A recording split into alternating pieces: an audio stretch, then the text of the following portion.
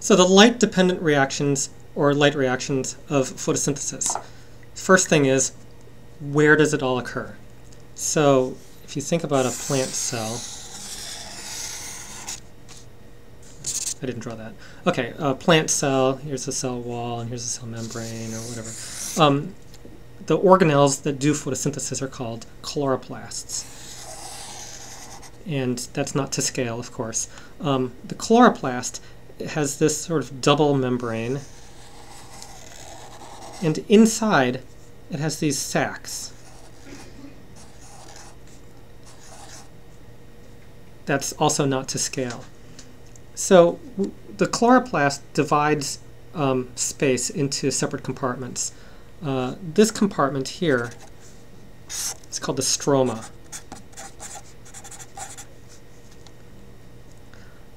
This stack of sacs is called a granum. You can't see that. Granum. The plural is grana. And each of the sacs themselves is called a thylakoid.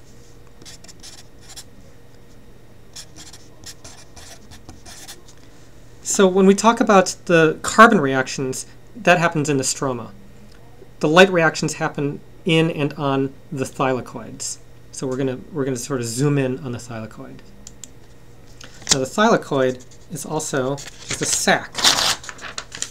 It's this sort of flat pancake sort of thing of membrane, and being a sac, it divides the universe into two spaces. So out here is the stroma, and in here is called the thylakoid space.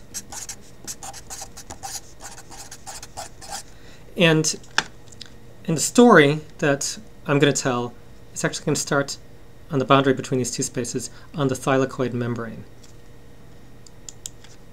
So on the membrane there are molecules that are pigments. Now a pigment is just a molecule that interacts with light of particular colors. And when I say interact with, I mean that when light comes in, so light is going to come in. When light comes in, the energy is absorbed by one of these pigment molecules. When I say absorbed, I mean that the energy in the light changes the molecule. And the way that it changes the molecule is that it makes one of the electrons in the molecule, it makes one of those electrons kind of move up to a higher energy orbital than it's supposed to be in. So that is not an equilibrium state. It's not a stable state. The electron shouldn't be at that higher energy orbital. So it's what we call it an excited electron. That excited electron is going to come back down to its ground state, to its lower energy state. The energy that is released when the electron comes back down is going to be passed to a neighboring pigment molecule through this mysterious process called resonance energy transfer. But all that means is that that energy is going to cause another pigment molecule to have an excited electron. When that electron comes back down, that energy will be passed to a different molecule. So if you think of all these pigment molecules passing their energy around, then you can sort of see that people often think of like a beach ball at a concert. It just gets passed around until it reaches sort of the pigment that's right in the middle. So you can think of this whole thing as being sort of like a dish antenna. It sort of increases the surface area that can receive energy. And the energy ends up being passed to this middle pigment. This middle pigment is called the reaction center. And so this is the reaction center. Reaction center. And these are called the antenna pigments. And the whole thing you can call, well, we're just going to call it a photosystem.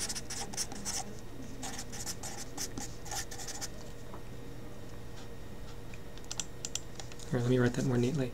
Photosystem. So, these pigments in the thylakoid membrane, they receive light energy.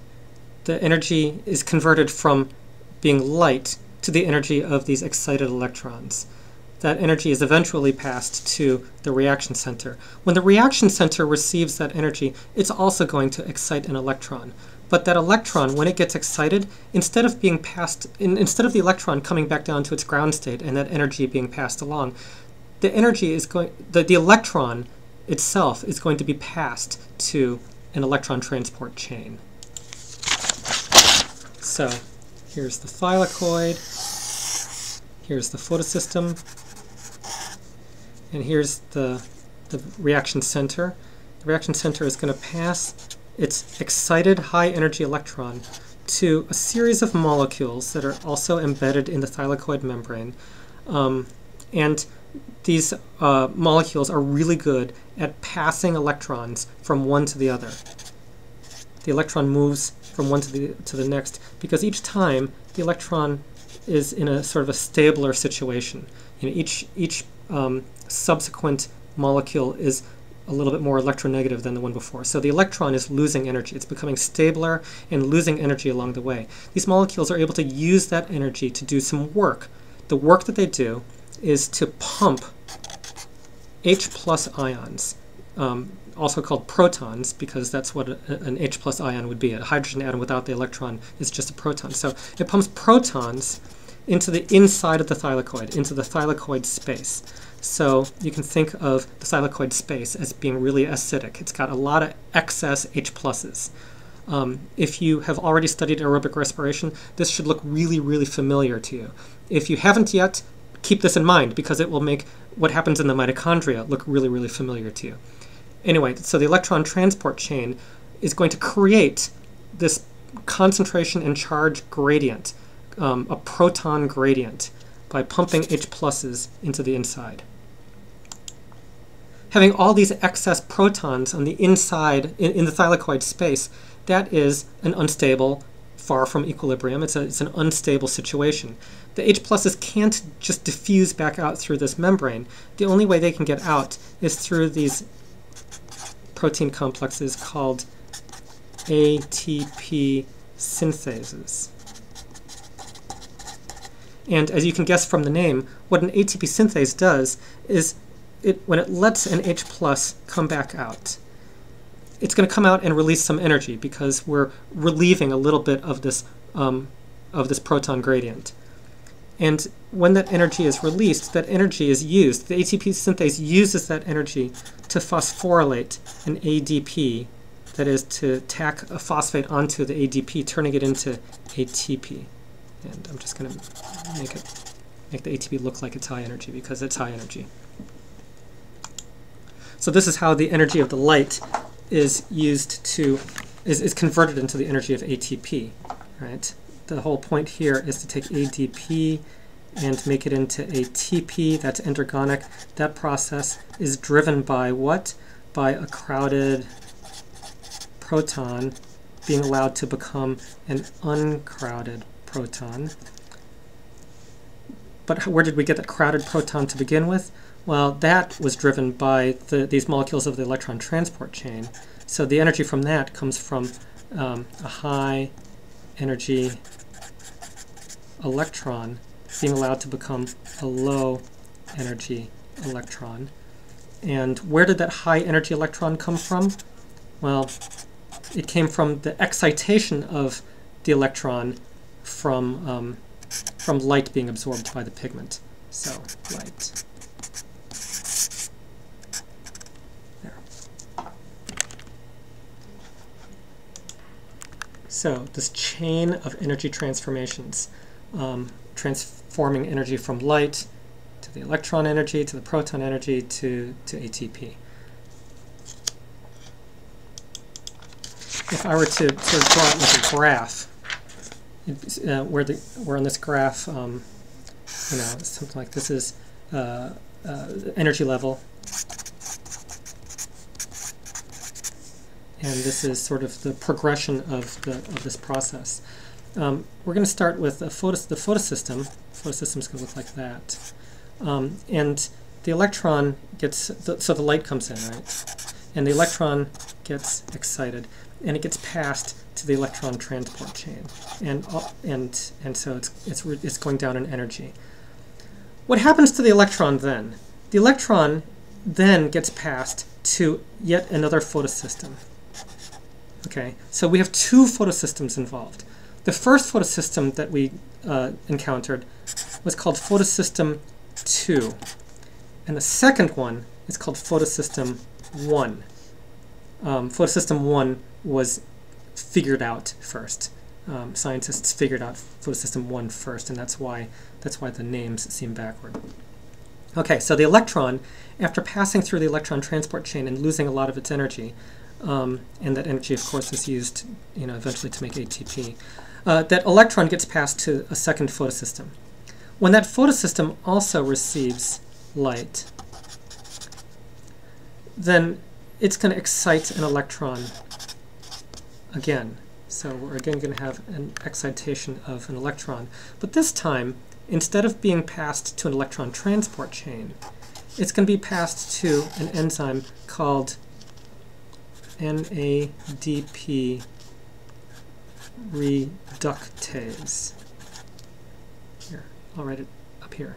NADP reductase. And what NADP reductase does is it transfers that electron to a molecule of NADP and turns it into NADPH. And that is a high energy molecule. So this second part of the light reactions generates NADPH. So that's where the electron goes. This whole process of the electron going through the electron transport chain to make ATP, being passed to photosystem 1, where the electron is excited and passed to NADP reductase to reduce NADP into NADPH. This is what we call acyclic electron flow, because the electron never sort of loops back on itself. There's something else that sometimes happens, which is the electron, instead of being passed on to NADP reductase, can actually be moved this way back into the electron transport chain to produce more ATP. This has to happen because, as you'll see in the next video when we talk about the carbon reactions, the Calvin cycle requires more ATP than NADPH. So the light reactions that make ATP and NADPH, they have to be rigged to make more ATP, and this is how it does, is that sometimes the electron from photosystem 1, sometimes it gets excited and passed to NADP reductase. That's acyclic flow. But sometimes it gets passed back to the electron transport chain to make more ATP, and you can sort of see that that kind of is cyclic, because you could imagine an electron just being passed around and around in this little loop forever. So that would be called cyclic flow. Cyclic electron flow. Now, by the way, what happens to the electron? Well, what happens to the electron here is that it goes out into NADPH and it just leaves the system. But what happened to photosystem 2, right? It gave up an electron. Its electron got excited and then got sent through this electron flow process until it went into NADPH, and the electron, or another one just like it, just disappeared. So what happens to this photosystem? Is it out an electron? Is it sort of stuck having an electron hole? And the answer is no. The answer is what happens is when this thing loses its electron, it becomes very, very electronegative. It becomes very, very electron thirsty. So thirsty that it is able to split water. And so this is what we call the hydrolysis, or the water splitting, not hydrolysis, but water splitting function of photosystem 2, is that it's able to take a water and break it apart, to like grab an electron from the water. And when that happens, the water splits and becomes hydrogen and, sort of importantly for us animals, oxygen. So this is how plants are able to release oxygen, is because they split water to grab electrons from the water. And in so doing, they release oxygen. If they didn't do this, there would never have been animal life on Earth.